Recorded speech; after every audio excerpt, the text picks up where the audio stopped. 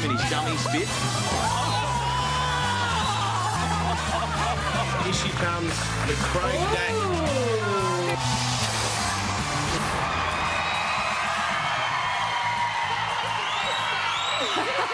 It was a great stack, and you can be competitive. I mean, you've really stood up for yourself in the House, and I really admired you in the House when you were nominated, saying, what can I do to improve myself? You know, how can I change things in there? But it's your normal life. You live by yourself. Yes. And you have a sister, but you don't, when you were growing up, did you live with boys of any sort? So this was a whole new world. Definitely. And how would you describe that world?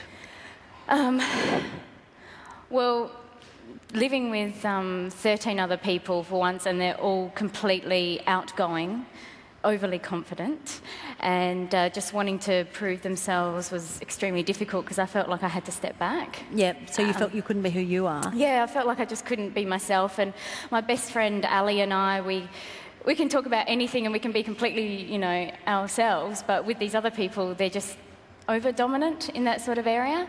And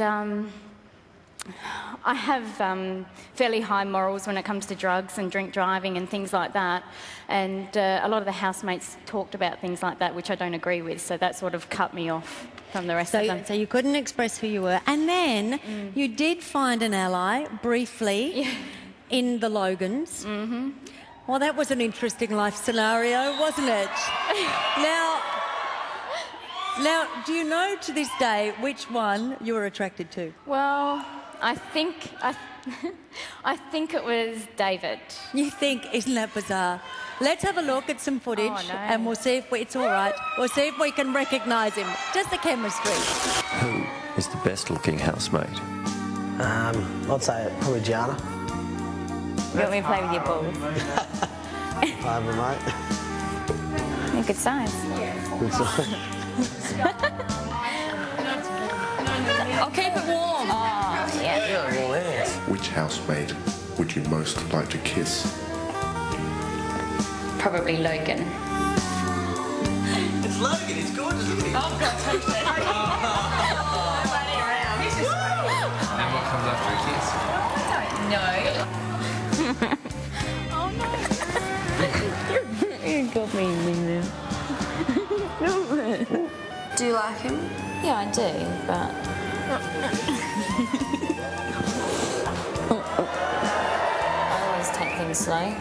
Yeah. I prefer to get to know people.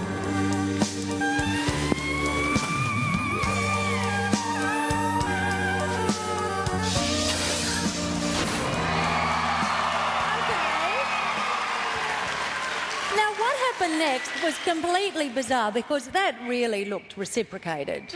It's not like you were pushing yourself. No, he came to me. He came to you. And then the twins were revealed. And what happened? I don't know. He just turned to a completely different person. Completely. Well, literally. But I think, I mean... Of course, literally. But I have to say, I mean, every girl here has been in the situation where for some reason a guy suddenly changes. There was a legitimate reason here because, as we said, he was a twin. Yeah. But why did that mean he had to stop being affectionate towards you? I don't know. The thing is, I liked him because it was good companionship, just someone to give me a cuddle because I'm very affectionate, and it was sort of someone that gave me like companionship in the house, someone that was going to be stable. And all of a sudden it changed, and I have no idea why. I still don't even know today. And did you ever feel like you could say to him, hello, what's going on here? Not after, no. I mean, we did have a quick chat, and he just said to me, look, you know, you're a nice girl, but I'm not interested in, like, cuddling or kissing or anything like that. I was like, okay, no problem. But he was interested in it. Is this because the whole country's watching that you actually couldn't ask any more questions? No, I just didn't have anything really else to say because we didn't really talk until a couple of days after that. And he said the reason why is because everyone was making too much of a big deal about it and he didn't want to approach me about it. Well, let's have a look, because I found it heartbreaking to watch. Let's have a look. Housemates make welcome Logan, Logan David and Logan Greg. A little shocked, to be honest. And a little silly. I'm sure, as you have noticed, that one of the Logans and I were sort of getting closer.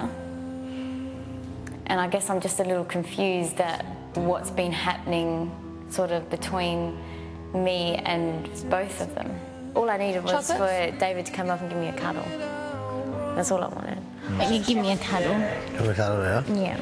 Relationship-wise, I know I'm going to hate you. Thank you. relationship-wise, That's better. I'll tell you, listen, the reason why I haven't come and spoke to you the next day is because you don't want it to be a hype up. Just enjoy your time in the house and see what happens. you know where you're going one night? See what happens. That's the one. I so want to kiss Dave tonight. I'm just after a kiss and a good on cuddle. You can give me a kiss and a cuddle. Oh, yeah. But the only thing is I'm a bit worried about rejection though. You've ignored me since you found out you were a twin. I understand that you want to have a cuddle and a kiss. I know the way you feel, but I don't think I do. Don't get offended by it.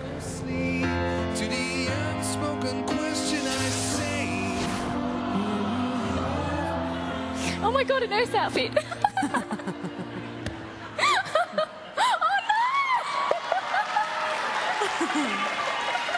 Well, I think that clearly shows that boys are revolting. Now, I just want to ask you, I know that you said that you felt embarrassed. Do you think that put you a step back in terms of asserting who you are, the fact that you felt a bit foolish and didn't know who to trust? Yeah, completely. So that was a difficult thing to experience, because otherwise you could just enjoy the fact that it was twins in the house. Yeah, it wouldn't have bothered me. Yeah, and you're a bit of a loner anyway. Now, obviously, I mean, we're going to go to a break after this, but... Loner, thanks.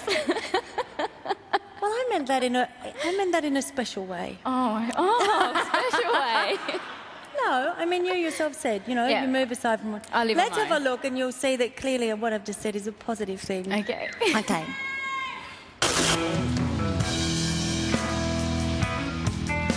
I duck off and do things on my own sometimes, but that's just because I'm so used to living on my own. I don't need to be around people 24 hours a day.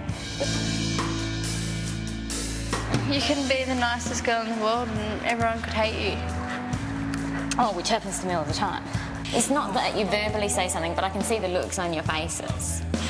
Okay, and yes, it makes me uncomfortable, but I'm still going to be myself and do what I want. Be a show pony, put your tits out and do what you want. But I don't just put my tits out. You do.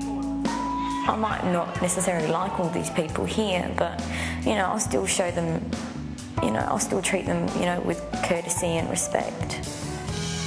I just feel like I'm not important. But She's been alone all day. Like, she feels like yous are just not interested. You don't have to like her, but you don't have to sit in front of a whole other crowd of people and say you don't. I feel angry in a respect that, these people really don't know me. They don't know what I'm like or what I do, and they just, they make quick judgments. Take my time. That was sad. I thought it was going to be uplifting. How do you feel when you look at that? Like, knowing that people were saying, well, I mean, Angela was pretty harsh when she was calling you names, and like, how did you deal with that? Well, I didn't know until then, but I don't know. I look at it that, I'm happy with myself. I don't need to be with other people and try and put them down to make myself feel better. So I just know that I've got high standards and high morals, and as long as I stick by that, I'm happy with everything. Good on you. Well, Gianna will be with us after the break, but stay tuned, because after that, we'll not only be asking Gianna about the meaning of life, we do have some surprise guests, and we also take a peek at the replacement housemates. How many will there be? Are they girls or are they boys? Or in true Big Brother tradition, are they lady boys?